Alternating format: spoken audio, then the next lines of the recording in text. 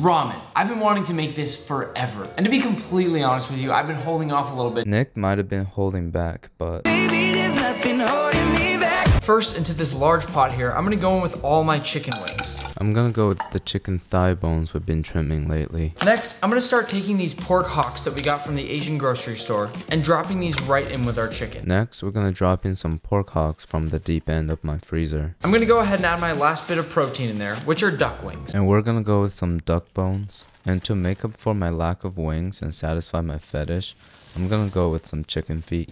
Don't yuck my yum. Then crank up the heat and bring this to a nice rolling boil. Crank up the heat and bring it up to a nice boiling roll. Some people will tell you to rinse this all the way out, but I like to keep all the flavor that's still in there from the bone. If you bag up all this scum, it becomes meat. But this broth smells really bad right now. I wonder if this step is correct. I saw that Uncle Roger reviewed this video, so let's go check it out. There's so much scum in animal bone. It looks bad, but it also tastes weird. Alright, we gotta change tutorials. Let's see how my favorite Mexican lady does the broth. Strain the bones out through a colander. Once you strain them out, rinse the bones with cold water. Strain the bones out with the colander, and once strained, clean it with water. Put them back in the pot and cover with water. Put them back in the pot and cover with clean water. And it's time to head back to Nick's video. This is gonna do all the work for us while we go to sleep. Just gonna forget about it and let it simmer for 12 hours while I sleep. It's been more than 12 hours. Seems like the whole is having a little hard time containing itself. The broth is looking pretty fragrant. Next, we'll do our chashu pork belly. Now, this part you don't have to do overnight, but I'm gonna sous vide it to get it really soft and tender. You already know I don't have a sous vide, so we're gonna have to look for another video. I'm going to use butcher's twine to perform bondage on this fat roll. We're gonna use butcher's twine to tie this off-colored fat strip. This piece is acting a little bit rebellious, but I'm gonna tie it up against its will, just like what my ex did to me. Oh jeez, okay. Once the skillet comes up to temperature, drizzle in 2 tablespoons of neutral oil. Once the pan is hot, drizzle in canola oil. Drop your fat roll into the pan Drop my fat roll into the pan. and sear it on all sides until it's crispy, golden brown, and fatty, just like you. Sear on all sides till it's fatty, misshaped, unevenly browned, just like me. We're going to let that rest while we make the marinade for the chashu.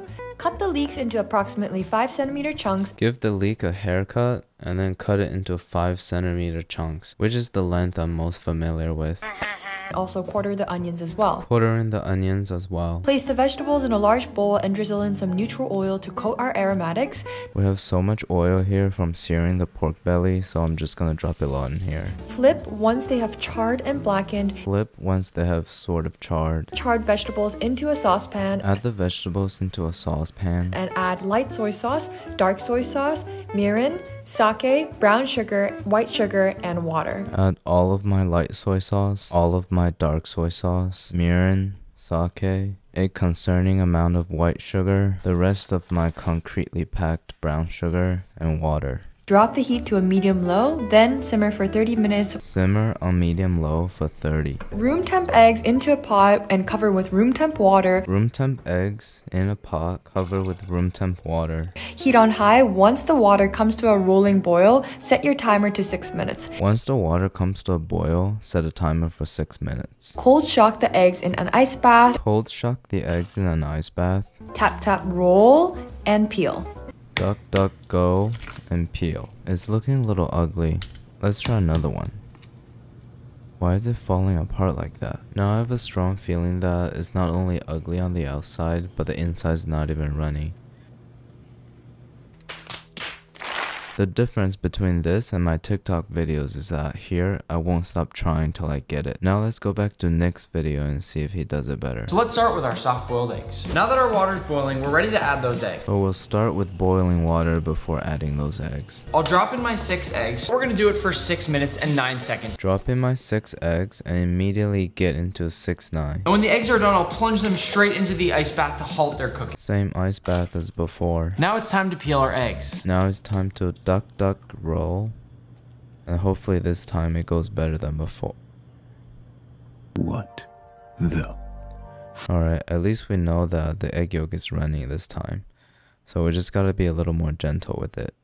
The sauce should be finished, so strain it and reserve 2 cups of the sauce. After 30 minutes, we'll strain out the sauce and put aside a little bit for the eggs. Gently drop your eggs in, cover, and let it marinate in the fridge overnight. We'll pour the sauce over the eggs, put a paper towel on top so it doesn't leave any white spots, and then cover overnight. And pour the sauce over the pork roll. Now pour the sauce over the pork roll. We're going to cover with parchment paper with a hole cut in the middle. This technique is called cartouche. Cover with a parchment paper with a hole in the middle. This technique is called cartouche. Once it comes up to temperature, put it in the oven at 325 Fahrenheit for 2 hours. Bring it to a simmer, cover, and braise for 2 hours. Let it rest in room temperature. So right now, the pork will be too soft and tender like a woman's touch. I've never experienced a woman's touch, but this does seem pretty nice. Yeah! Transfer the roll into a Ziploc bag along with the rendered sauce. I don't trust Ziploc bags with liquid in it because of past trauma, so we're gonna put it in a container. And let it rest overnight in the fridge. And another item that I can't eat till tomorrow. Now the alkaline noodles. Baking soda, or its scientific name sodium bicarbonate, when heated in the oven at 200 degrees Celsius for an hour will become sodium carbonate. I guess she's saying baking in the oven makes the bicarbonate just carbonate. It's more alkaline when it's no longer bi, which is a concept that my older sister dabbled with in college. Then slowly pour in the water little by little to make sure that the dough is well hydrated. Mix with your hands in circular motion. The consistency should resemble wet sand. 5 grams of salt and sodium carbonate each to 500 grams of bread flour. Last time I went to the beach was like 2 years ago, but I know this doesn't feel like wet sand. Once the dough slightly comes together, transfer it into a large Ziploc bag. Transfer the dough into a Ziploc bag. Then step on the dough. Stepping is recommended since the dough is too stiff to knead by hand. I really don't want to put my feet on my food.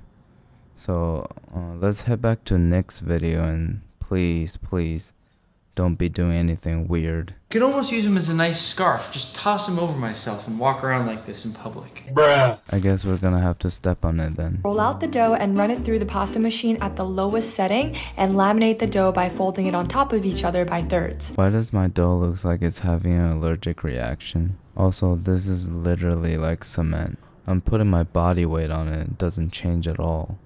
It's harder than a classroom would.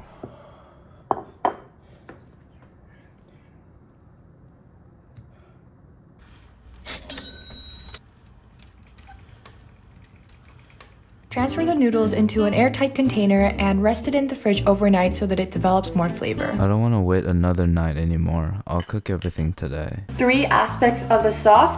The first is going to be the miso base. Some red miso. This. It's doubanjiang. A tablespoon of doubanjiang and mix it together. Second component is the tare. Since we already have this beautiful chashu and the marinade, using this tare and incorporating some bonito flakes into it. That seems a little weird, so I'm just gonna steep some dried shiitake and bonito flakes. I'll do 1 part dashi and then 2 part braising liquid. And that will be our tare. The last component is the aromatic oil. I'm going to be using ginger, garlic, and some scallions.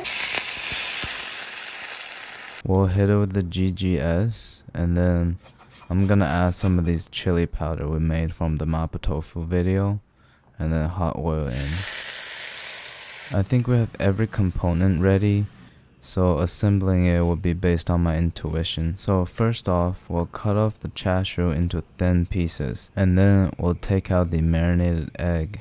Instagram it real quick.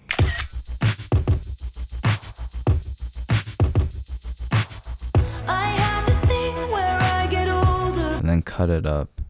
The yolk looks pretty beautiful. Nice job, team. Now let's heat up the broth and cook some noodles. I wonder if whisking the broth will emulsify it better. What the hell just happened? And then I'll let the noodles cook till just a little bit chewy. Last step, we're gonna warm up the pork belly with a torch. I'm guessing to assemble a ramen bowl, we're gonna go with the miso, the aromatic oil, the tare, couple ladles of broth, and then we'll put the noodles in. After that, in with the eggs, couple pieces of chashu, and then dump in the scallion, and finish it off with some seaweed sheets. I'll be honest, This is looking pretty good. I'm proud of myself. It's been more than 2 days since I started cooking this. I really hope it's worth it. When I put this much effort into something that's eventually gonna go into shit, I start drawing connections to life itself, but I don't go there anymore. The only problem I have with slurping is that it always gets on my shirt.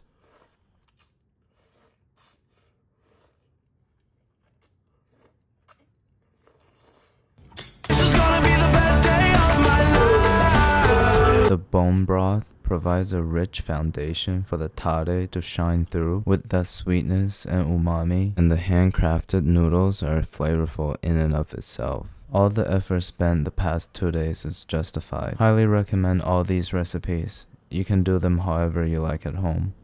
Alright, thank you.